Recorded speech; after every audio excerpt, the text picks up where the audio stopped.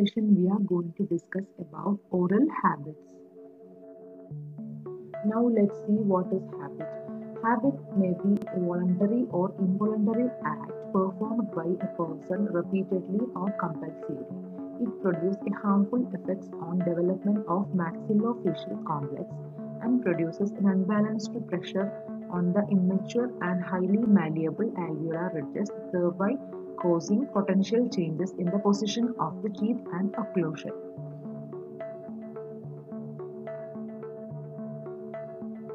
All these habits are normal or considered as normal during the preschool age, that is up to 3 to 4 years age.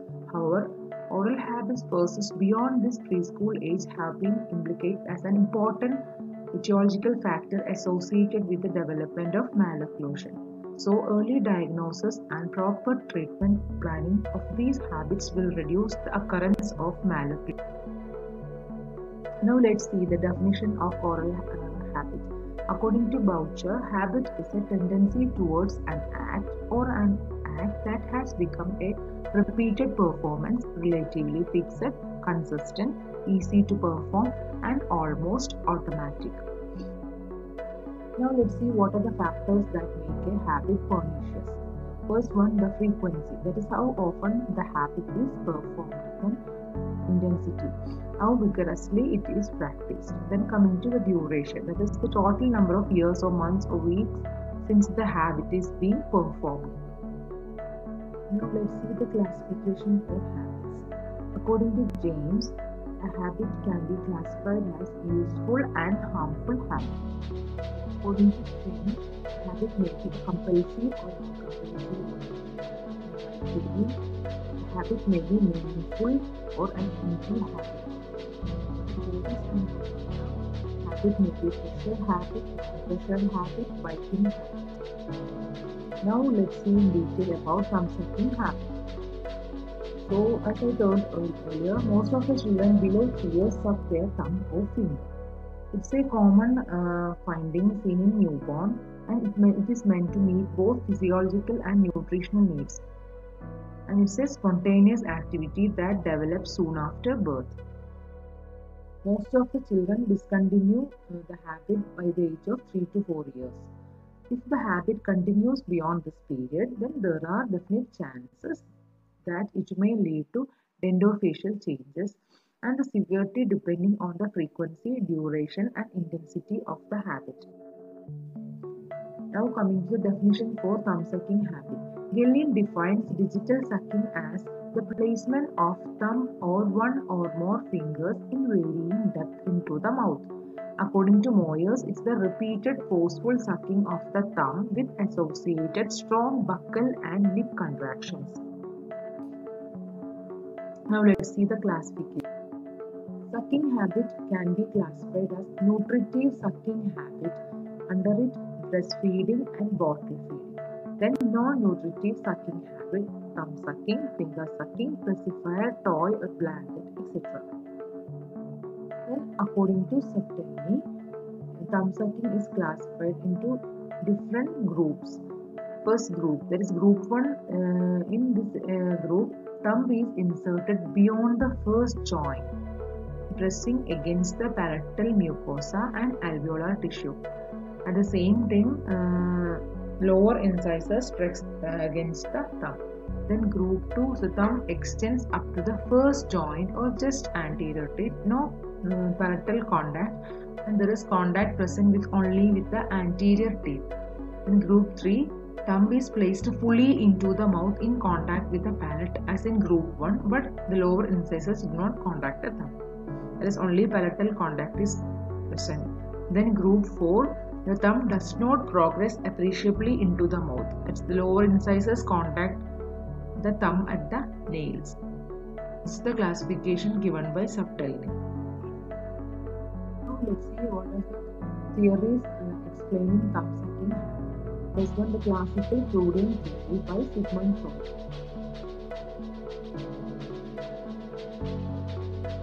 According to this theory, a human possesses a biologic sucking drive, An infant associates sucking with pleasurable feelings such as hunger, satiety, and being held. These events will be replaced in later life by transferring the sucking action to the most suitable object available, namely the thumb or fingers. The oral drive theory by Sears and Weiss. According to this theory, the strength of the oral drive is in part a function of how long a child continues to feed by sucking. It is not the frustration of weaning that produces thumb sucking, but in fact it is the prolonged nursing that causes it. Then the rooting reflex by Benjamin.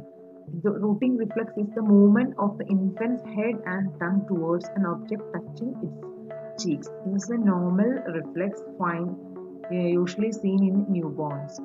He suggested that thumb sucking arises from the rooting and placing reflexes common to all mammalian infants during the first 3 months of life. Then, according to Davidson, this theory advocates that non-nutritive sucking stems from an adaptive response. Infant associates sucking with feelings like pleasure and hunger and recalls these events by sucking the suitable objects available, which is mainly thumb or finger. Then let's see what are the etiological factors for thumb sucking. First one, the socioeconomic status.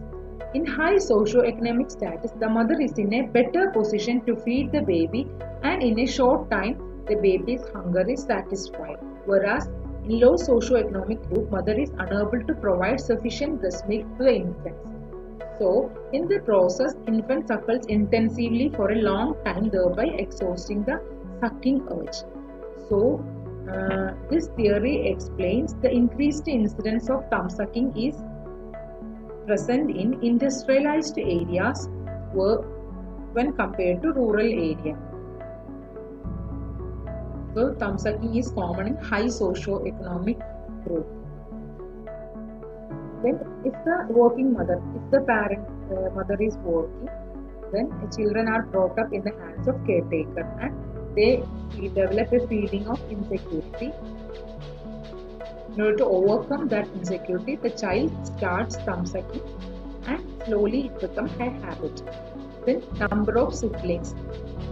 The development of habit can be related to the number of siblings because more the number increases, the attention met by the parents to the child gets divided. And a child who feels neglected by the parent may attempt to compensate his feelings of insecurity by means of this habit. Then order of birth of the child. Later the sibling ranks in the family, greater is the chance of having an oral habit. But the smaller, youngest children have greatest tendency for developing the habit. Then social adjustment and stress. Digit sucking has also been proposed as an emotionally based behavior related to difficulty with social adjustment or with stress. Then feeding practices. Thumb sucking is seen to be more frequent among breastfed children. Then age of the child.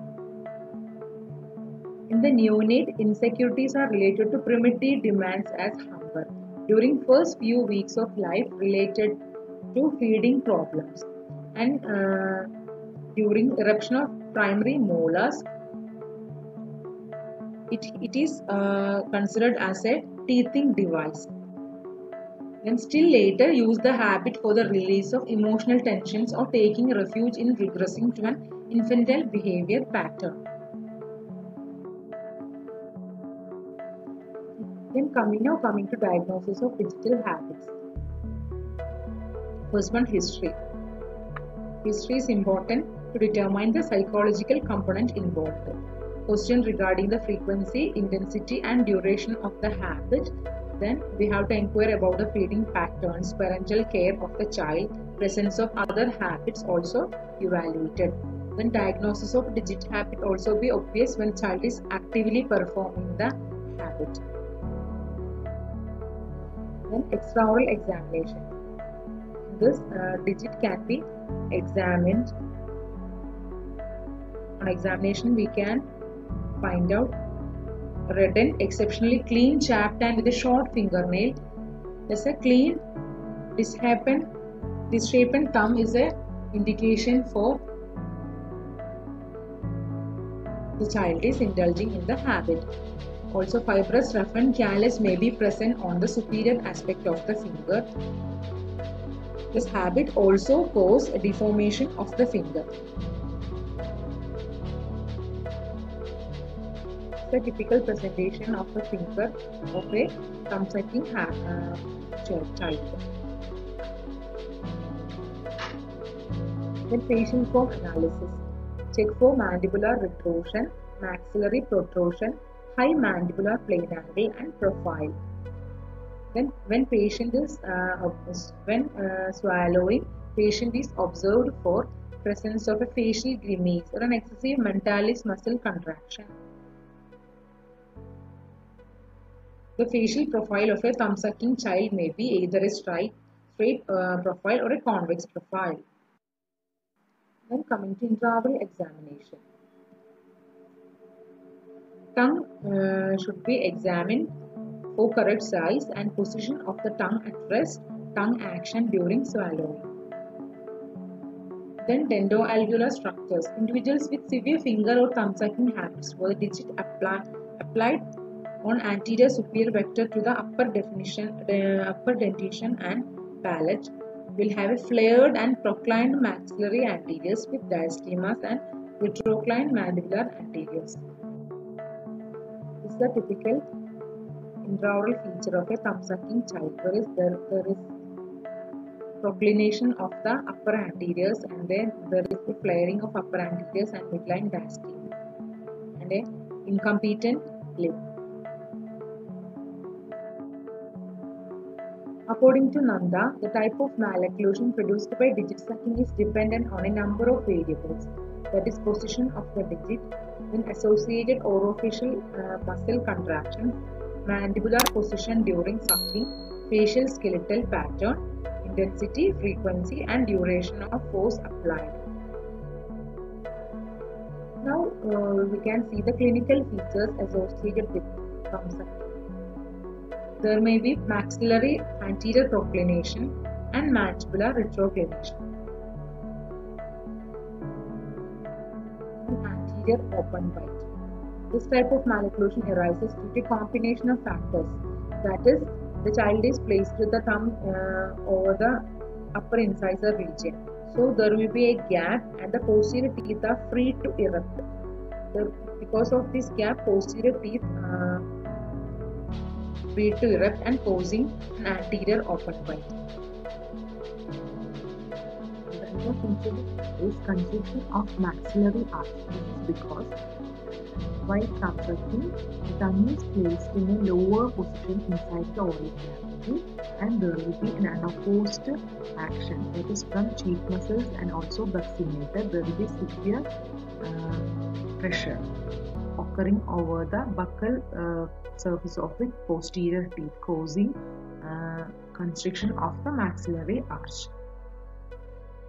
Now posterior crossbite.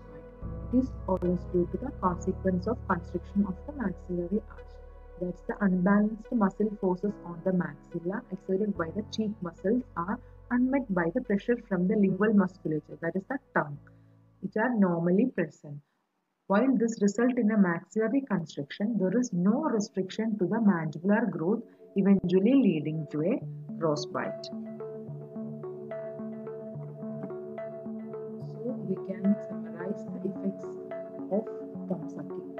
Its effects on maxilla: there will be proclination of the maxillary incisors, increased maxillary arch length, anterior placement of the apical base of the maxilla, increased clinical crown length of incisors, high palatal arch, etc.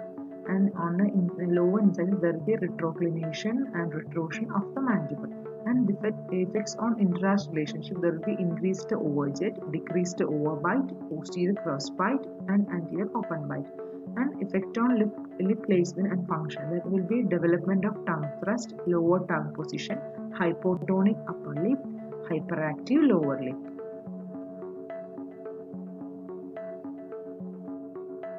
Now, how we can prevent this habit? Mainly, many approaches are there for the prevention of oral thumb sucking habit. Motive-based approach. A thorough history will help diagnose the etiology of the habit. And child's engagement in various activities. Child practices the habit when bored and left to himself, or it could be just before he goes to sleep. So, parents can be counseled on keeping the child engaged in various activities and distracting the child from this habit and engaging in various other interesting activities. Then the importance of parents' involvement in the prevention. When parents are at home, they should be advised to spend ample time with the child. So it will put away child's feeling of insecurity. At night, this can again be reinforced by playing soothing music or by telling good bedtime stories till the child falls asleep. Then duration of breastfeeding. Care should be taken when feeding infants in that duration of feeding should be adequate so as to enable the child to exhaust his sucking urge and feel completely satisfied. Then mother's presence and attention during bottle feeding. In case of bottle fed child, they should be held by the mother and enough attention should be given in the process. Now, the treatment considerations. Psychological status of the child.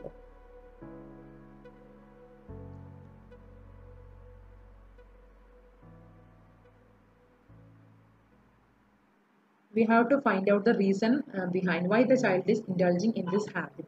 Any psychological problem is there, or why we have to take the proper history in order to find out the reason behind the habit.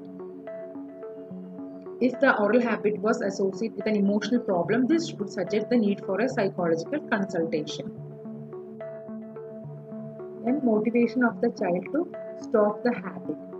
It is also important to assess the maturity of the child in response to new situations and to observe child's reactions to any suggestion. The treatment approach for the digit sucking habit should deal directly with the child. First ingredient needed to stop the habit is the child's desire to stop. The child himself have a desire to stop the parental concern regarding the habit.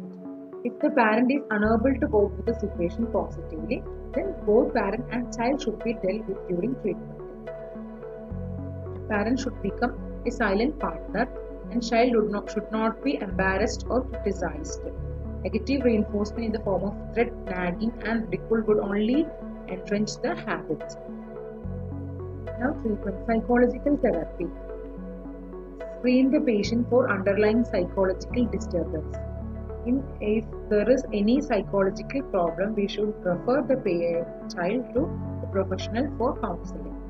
Children between age of 4 and 8 years of age need only reassurance, positive reinforcement and friendly reminders.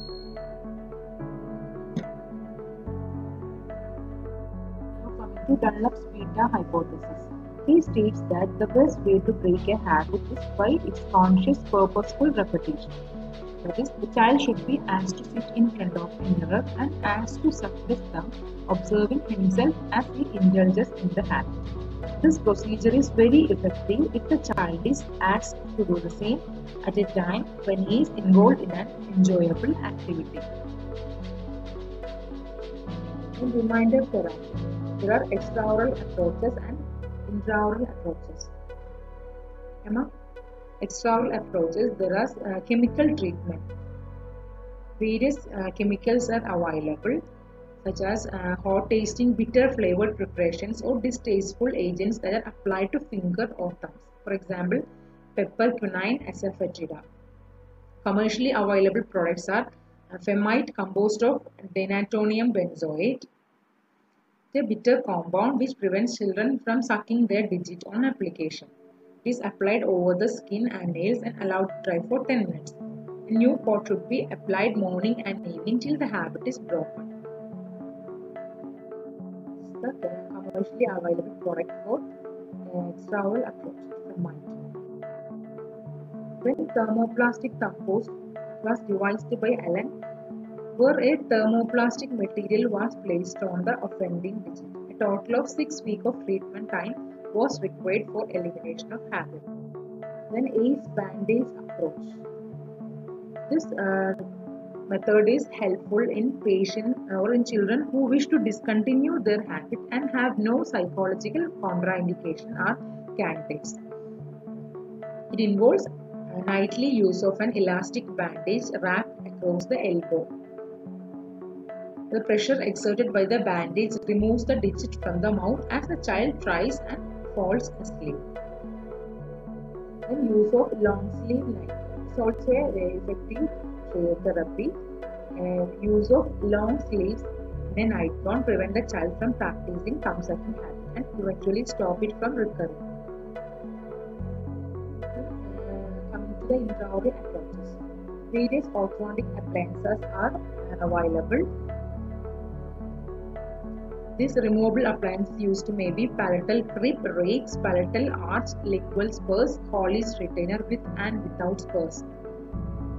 Fixed appliances such as lingual tongue screens appear to be more effective in breaking these habits. If the child has made appreciable changes in habit by 3 months, appliance can be design of a removable or fixed palatal strip.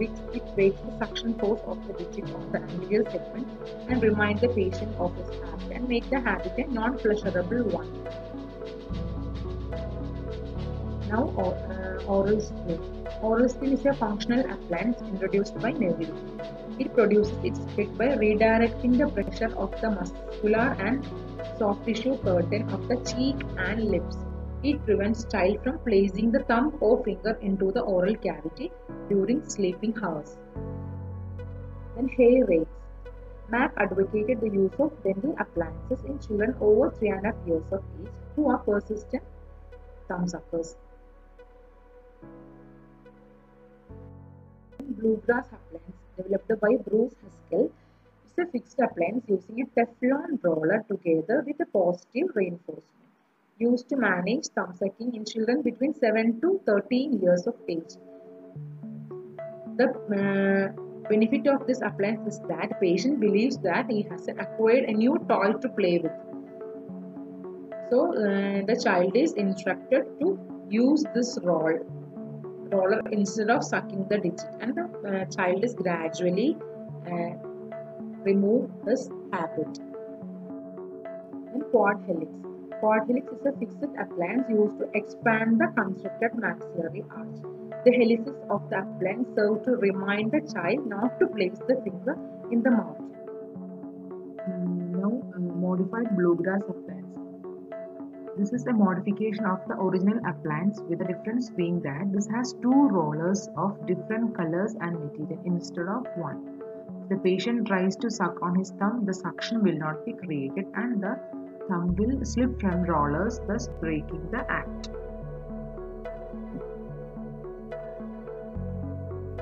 Now is a recent concept, thumb home concept. It's a recent concept. A small bag is given to the child to tie around his wrist during sleep. And the child is explained that as the child sleeps in his home, thumb also sleep in its house. Use various hand puppets. Now about thumb sucking book. The Little Bear Who Sucked His Thumb is a beautifully illustrated storybook written by a dentist, Dr. Dragon Angelos.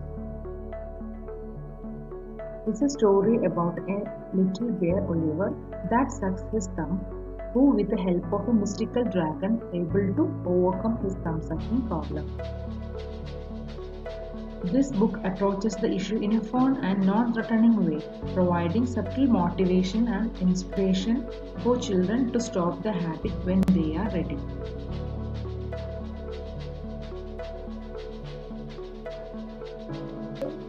Now we will move into the pacifier habit. Pacifiers have been used by mankind for more than thousands of years. These have been identified to help children in transitioning to sleep, to soothe infants, to provide comfort while teething. The dental changes created by pacifier habits are similar to some habits.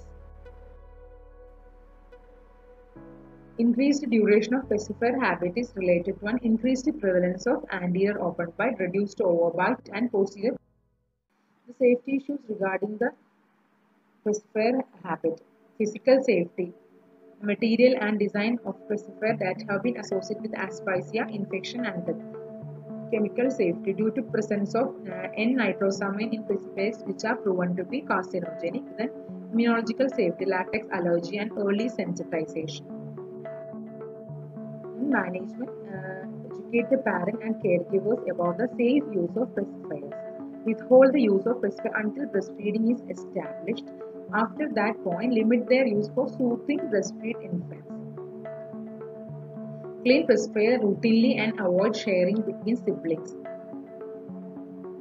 And the parents also educate that pacifier should be curtailed beginning at 2 years of age. So that's all about thumb sucking and pacifier habit. Now moving on to the next habit, tongue thrusting.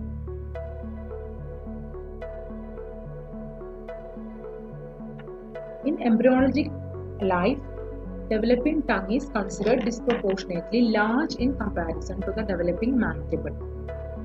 That is, the tongue fills the embryonic nasal cavity.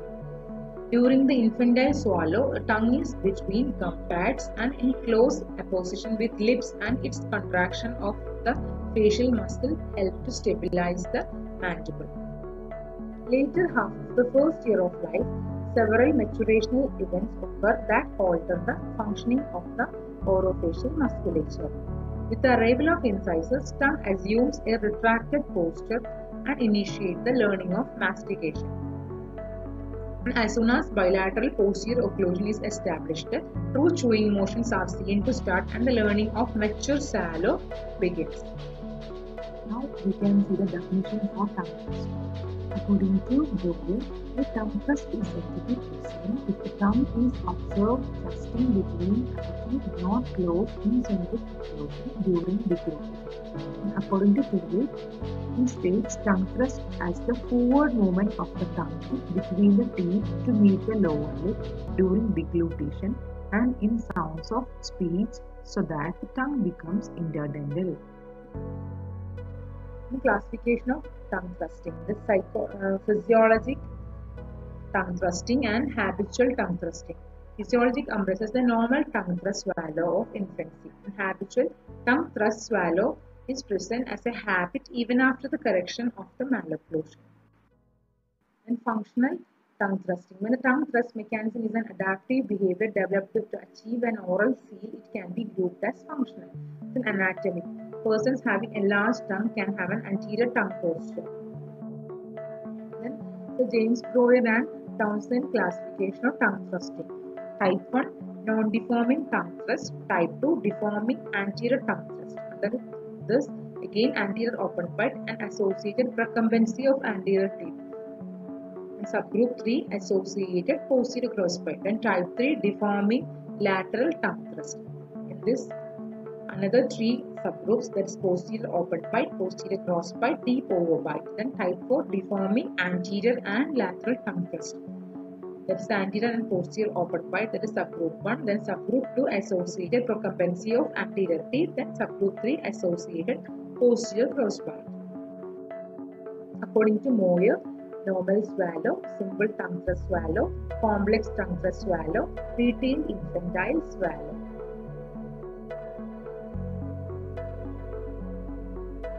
Before going to the tongue thrusting habit, let's see what are the infantile swallowing pattern and what is the adult or mature swallowing pattern. During all the infants thrust their tongue during swallowing. That is, tongue lies between the gum pads. It's an adaptive mechanism which helps the child for suckling. Helps in feeding also. The mandible is stabilized by contraction of facial muscles. It's seen during, usually seen in neonate and disappears with the eruption of teeth and growth of mandible. The infantile swallow, this tongue is placed between the gum pads. And tongue posture is also long. Now, features of adult swallowing patterns. As a person swallows, tip of the tongue contacts the palatal rugate posterior to the maxillary anterior teeth.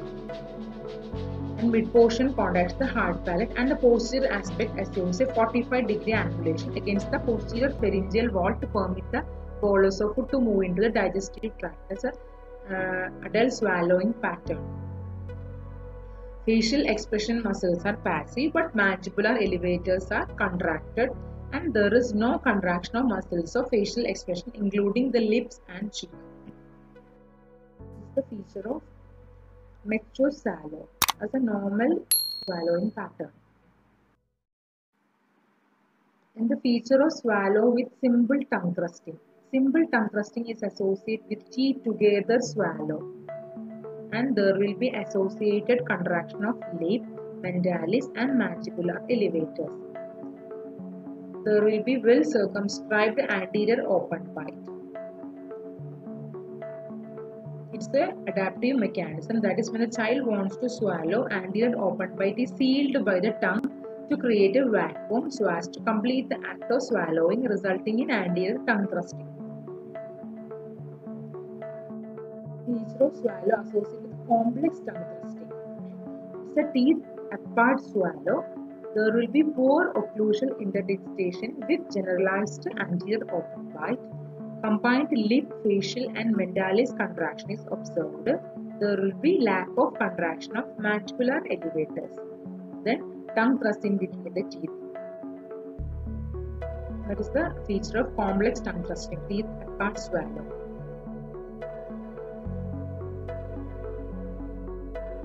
Now the features of retained infantile swallow. This is seen due to undue persistence of the infantile swallow. Usually occlude one molar on each quadrant. Strong contraction of facial muscles during swallowing. Tongue protrudes markedly and is held between all the teeth during the initial stages of the swallow, and the face will be expressionless. Children restrict themselves to soft diet. The retained infantile swallow is very difficult to treat. Now, the etiology for tongue thrusting. First one, retained infantile swallow. Tongue thrust is merely a retention of the infantile suckling mechanism. With the eruption of incisors at 6 months of age, tongue does not draw back as it should and continues to thrust forwards. The continuation of infantile swallow. Respiratory tract infections such as mouth breathing, chronic tonsillitis, allergies, etc. promote a more forward tongue posture due to pain and decrease in the amount of space which bring about tongue thrust swallow. And also to maintain a physiological need to maintain an adequate airway, tongue is pushed forwards. Now the hereditary factors such as the type of maxillary structure that favors the development of tongue thrust may be hereditary. For example, inherited hyperactivity of orbicularis oris with specific anatomic configuration and neuromuscular activity. The etiology is the tongue size. Tongue size as well as tongue function is an important consideration.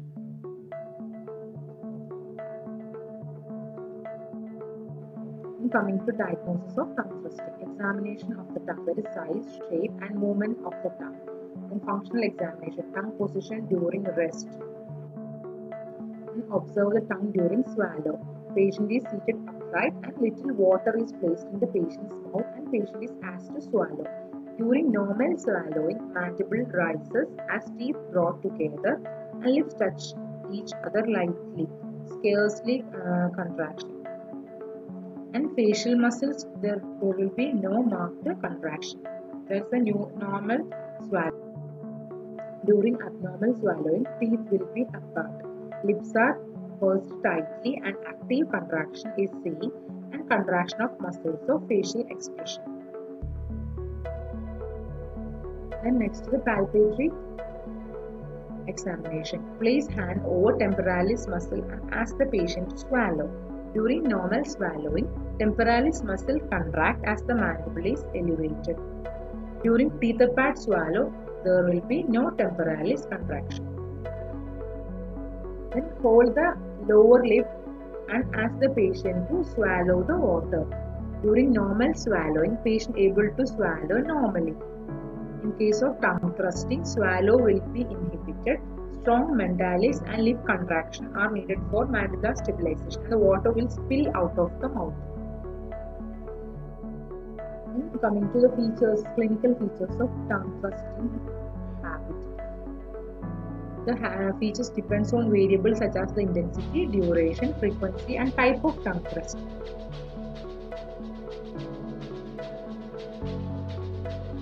The extraoral findings. Lip posture. Lip separation is greater in the tongue thrust group, and this is consistent finding both at rest and in function. Tongue thrust children are more likely to have various speech disorders, such as sibilant distortions, lisping, problems in articulation.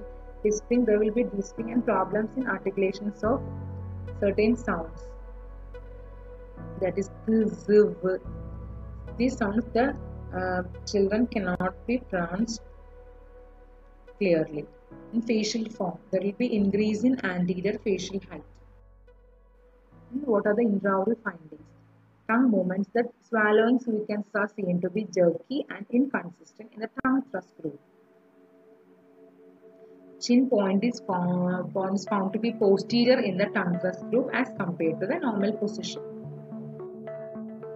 Tongue posture. The tongue tip at rest is lower in the tongue thrust group. This could be because of the anterior open bite present and also because of the longer period of time required for the tongue tip to move from rest to second stage of swallowing in the tongue group.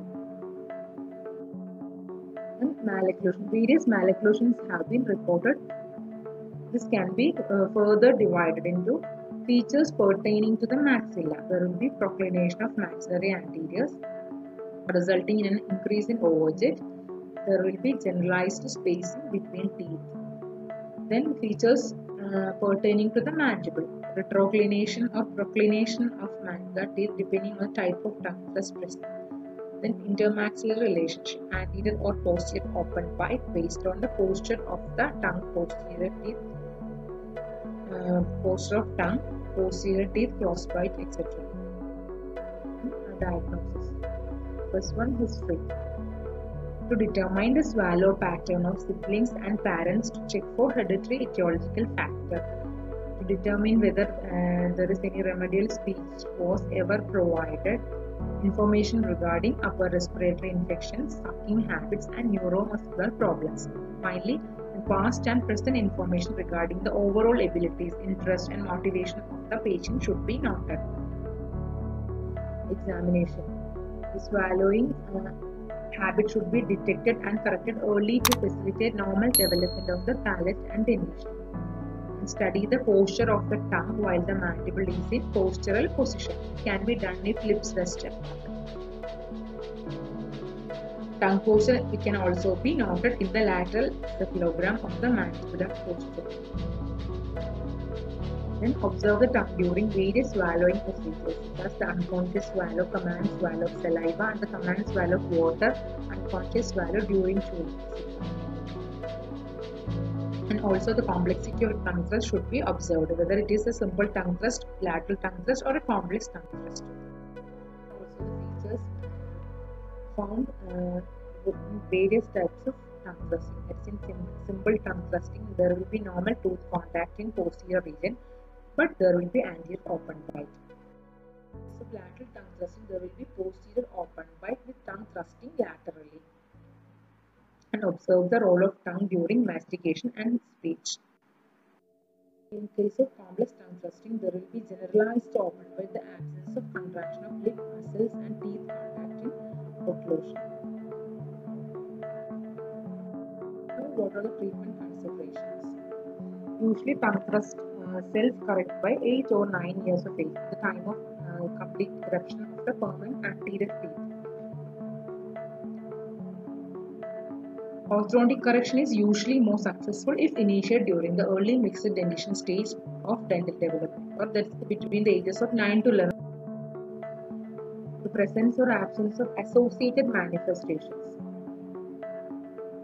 Usually, treatment not started or recommended if tongue thrusting is present without malocclusion or any speech problem. If there is tongue malocclusion but no speech problem, orthodontic correction usually eliminate the tongue thrust. If there will be other habits such as thumb sucking, in such cases, thumb sucking should be treated first. What are the treatment options? During the initial visit, you should explain the child and parent what a tongue thrust swallow and is carefully begins to establish a rapport to motivate the child to want to control his habit. In the second appointment, child is instructed in correct positioning of his tongue for correct swallowing. Clinician places his finger firmly on the patient's incisive papilla and teaches the child the same finger placement. Child is then instructed to hold an orthodontic elastic or a sugar-free candy with tip of his tongue on the incisive papilla. The child is instructed to practice the tongue swallow pattern and eventually practice tongue posture and lip breathing through a minimum of 20 to 25 appointments. So placing of the elastic, orthodontic elastic on the tongue for teaching the child the correct position of the tongue. The training of correct swallow and posture of the tongue. That's the orthodontic elastic and sugarless food drop exercise. These can be held by tongue tip against the palate or the rugae area. This is the 4X exercise. That is spot, salivate, squeeze the spot and swallow. Use the pressure point on the papilla to show where the spot is, and tip is against the spot at rest position. Child then learns the 2S exercise, that is spot and squeeze. In the method, the child learns the correct posture or correct method of swallowing. Other exercise, child has to perform a series of exercises such as whistling, reciting the count from 60 to 69, gargling, yawning, etc. to tone the respective muscles. Then lip exercise, tug over and button pull exercises. Subconscious therapy. Once the voluntary swallowing point is acquired, then patient is proceed to subconscious therapy, the subliminal therapy. Patient has to place a reminder sign or auto suggestion which requires patient to give self-instruction like repeat 6 times. I will swallow correctly all night long for 10 nights. Now coming to mechanotherapy. Various appliances to re-educate tongue so that dorsum of tongue approximate the palatal wall and tip of the tongue contact palatal rugae during deglutition.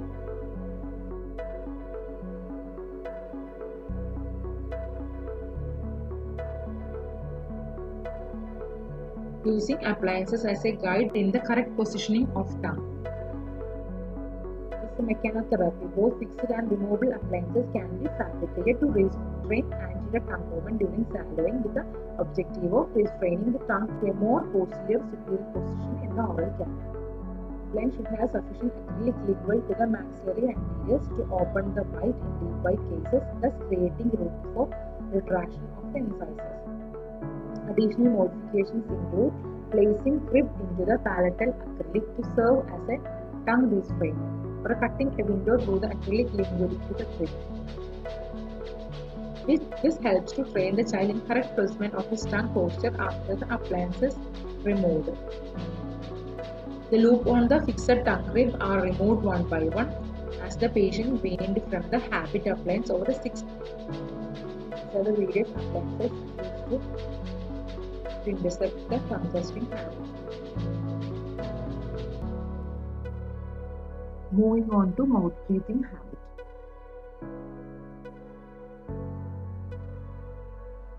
Soundly defined, mouth breathing has a habitual respiration through the mouth instead of nose. It's common among 5 to 15 years of age.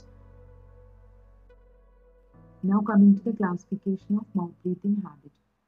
According to Finn, a mouth breather can be classified as anatomical or obstructive or habitual.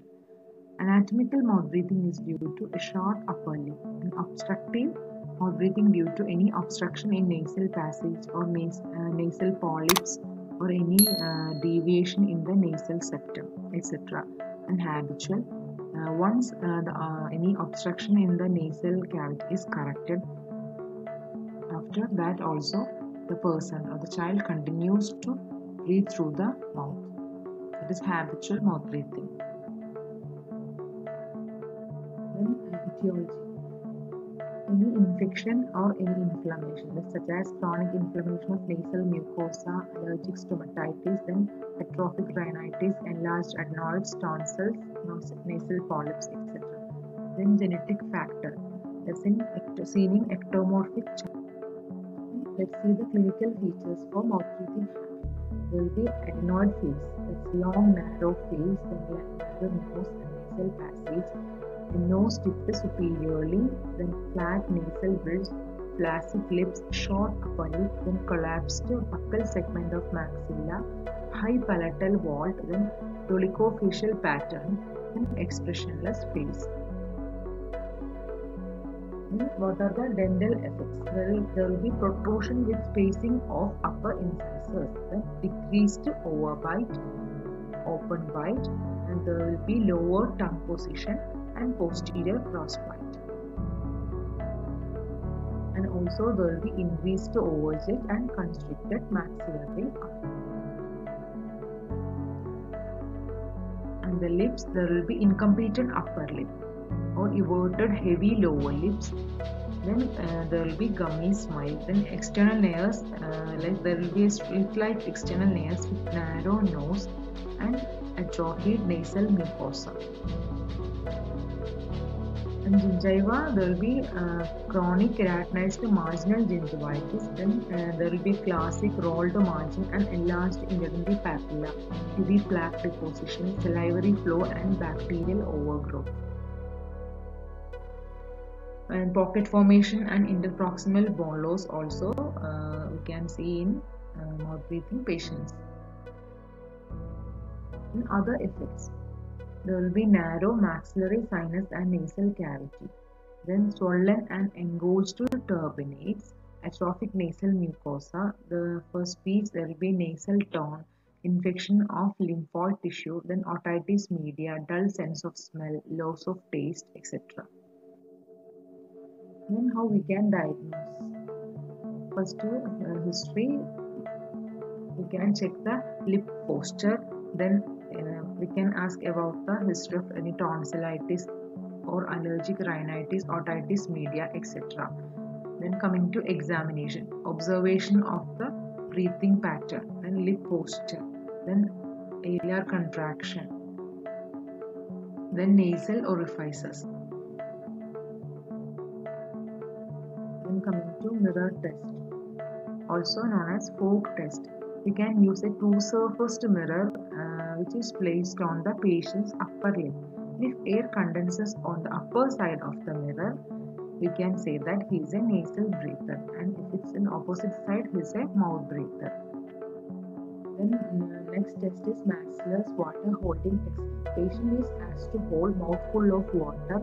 Mouth breathers cannot hold water for long time. Then Jumann's butterfly test. Take a few fibers of cotton and place it just below the nasal opening. On exhalation, cotton flutters downward, and he will be a nasal breather. If it's going upward, then he will be a mouth breather. Then rhinometry. Total airflow through nose and mouth can be quantified. And we can see the treatment considerations. We can see the age of the patient, then ENT examination for evaluating any tonsillitis or any adenoids, etc. The ideal time is mixed dentition period. In symptomatic relief, to prevent the gingivitis, we can give a gingival coating. And for plaque deposition and all, we can give an oral prophylaxis. Now coming to the treatment for mouth. First one, elimination of force. Before going to the treatment of breathing habit, we have to see the nasal any obstruction or any tonsillitis or the underlying systemic disease. So we have to find out, and if we have to refer for an ENT consultation. Then coming to interception of habit, like exercises, like physical exercises like deep inhalation exercise can be performed. Then for upper lip extension exercise, upper lower lip combined exercise to improve the tonicity of the lip. Then playing a windpipe. Then maxillothorax myotherapy, that is oral screen. It's introduced by Neville. It's a solid acrylic shield which rests over the labial fold, conforms to vestibule, and there will be a phrenum relief. Should be worn in day and entire night. So modifications available for oral screen. Person is a breathing holes given by Cross. The holes may be gradually reduced in size with acrylic as the patient becomes accustomed to the wearing of the appliance. Other variational clause is the combined oral and vestibular screen to make a double oral for eliminating mouth breathing, tongue thrusting, and dental protrusion. So that's all about mouth breathing habit. The next habit is bruxism. According to Ramford, bruxism can be defined as the habitual grinding of teeth when the individual is not chewing or swallowing. These are the other definitions for bruxism. Now coming to classification or its types. Daytime bruxism or diurnal bruxism. It's the conscious or subconscious grinding along with parafunctional habits. It is silent. Then nighttime or nocturnal bruxism, that is subconscious grinding in rhythmic pattern of masseter. Now we can see what are the etiological factors responsible for bruxism. Maybe due to reaction to an occlusal interference or high respiration or any irritating dental condition or any CNS defects like cortical lesion, cerebral palsy or mental retardation. And systemic reasons like intestinal parasites, GI disturbances, the nutrition deficiencies, magnesium deficiency, then enzymatic distress, allergy, any food allergy, and endocrine disorders.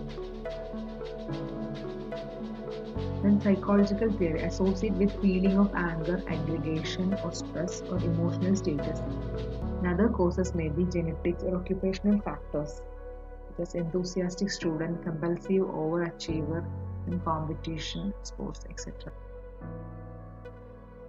Now, what are the indicators for bruxism? We can see the presence of dental wear, accretion, then bruxopacet, or maybe grinding or clenching.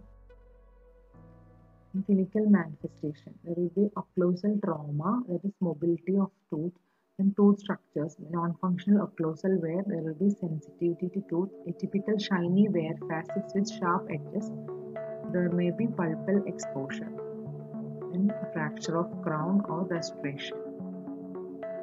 And there will be muscular tenderness like pain in the region of temporalis or lateral pterygoid masseter on palpation, then fatigue on wake, hypertrophy of masseter, and TMJ disturbances like repetition, clicking, restriction of mandibular movement, deviation of chin. These are dull pain. These are some of the clinical. There will be also headache. And other signs and symptoms, there is sound, grinding and tapping sounds, then soft tissue trauma, then small ulceration or ridging on buccal mucosa opposite the molar teeth.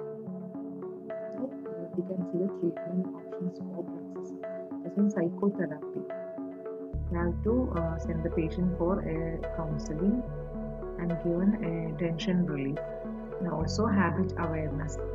Then auto-suggestion and hypnosis, when patient becomes conscious of his nervous habit and understands possible consequences. And, relaxing exercise and physiotherapy serve to decrease muscle tension and bruxism, and also exercise and massage can relieve. Then we can use drugs like localized injections or muscle relaxants to relieve pain, and also biofeedback like electrical impulse, like electrogalvanic stimulations, acupuncture, and orthodontic correction. You can give an occlusal adjustment in case of any occlusal discrepancies. Then gradually there will be disappearance of habitual grinding, and we can even go for a coronoplasty or high point correction. Then we can opt for a occlusal splints for nighttime wear. This is made from vulcanite, and it's a sort of splint to cover occlusal surfaces. It reduces the increased muscle tone. And also TMJ appliances, the prefabricated intraoral appliances for TMJ disorders. So that's all about bruxism. Moving on to lip habit. So normal lip anatomy and function are important for speaking, eating, and maintaining a balanced occlusion. The classification of lip biting habit, like lip licking or wetting lips by the tongue, or the lip sucking habit, that's pulling lips into mouth between teeth. The etiology for lip biting, any malocclusion or in conjunction with any other habit, emotional stress. Now, what are the clinical features? There will be protrusion of upper incisors, retrusion of lower incisors. There will be lip trap, increased overjet, and lip has reddened and chapped area below the vermilion border. And also there will be an accentuated mentolabial sulcus. And how we can manage the lip biting habit? First, visual education. We can show the patient his lips, and we can motivate the patient to stop the habit. And also we can use lip bumper, either a removable or fixed lip bumper we can use. So this acrylic portion of the lip bumper that hold the lips away from the teeth. And lip protector. Then we can also use oral screen. That's all about lip biting. Cheek biting. Keeping or biting the cheek muscles in between the upper and lower posterior teeth. That's cheek biting. The clinical features, there will be ulcers at the level of occlusal line, and there will be open bite and tooth malposition in buccal segment. The treatment, vestibular screen, removable crib. Then coming to nail biting may be a sign of stressful condition. According to Vischer, 43% in adolescents, and it is seen in 25% in college students. Etiology, any emotional problem, stressful condition, psychosomatic successor of thumb sucking. So once the patient stops thumb sucking habit, maybe continues as a nail biting habit. Nail, there will be inflammation of nail beds and nail, and irregular nail margins. And the dental effects are crowding of teeth, rotated teeth, and accretion of incisal edges of incisors. Now coming to the management of nail biting habit. We can discuss with the child and the parent to find out any reason behind the habit, or find out any psychological background. We should not nag and scold the child. Should encourage to do outdoor activities and distract from the habit. And we can even use nail polish or chemicals like quinine and femite. So that's all about nail biting habit. Moving on to self-injurious habits. It's also known as masochistic or sadomasochistic or self-mutilating habit. The patient enjoys inflicting damage to himself. It's usually seen in mentally retarded child. So it's defined as a repetitive act that results in physical damage to the individual. Etiology, it's associated with certain syndromes like Lesch-Nyhan syndrome, then De Lange syndrome. And clinical features, There will be biting of fingers, knees and shoulders, frenum thrusting, pricking of gingiva, insertion of sharp objects into open. Now the management of self-injurious habits. The parents should not take a harassing approach. Instead, they should diagnose if there is any psychological reason why the child is indulging in this habit. If we can find any such reason, we can refer the patient to a psychiatrist or a pediatrician. And also we can take adjunctive therapy for healing ulcers like oral bandage and even oral screen. Now next is frenum thrusting. It's a locking of labial frenum between teeth for several hours. Clinical features: spaced maxillary incisors. The frenum is pulled between teeth for several hours. And treatment: psychotherapy, palliative treatment, mechanotherapy like oral shield. Next is bobby pin operation. Commonly seen teenage boys. They use their teeth for opening the bobby pin. Clinical feature: there will be a notching of the incisors and partially denuded labial enamel. And treatment: use of restraints. So that's all about oral habits. So it is important to identify the underlying reason for oral habit. That's why the child is indulging in habit rather than directly proceeding for a mechanotherapy or such treatment. And the more important is that we should identify the habit as early as possible to minimize the potential deleterious effect on dentofacial complex. Thank you.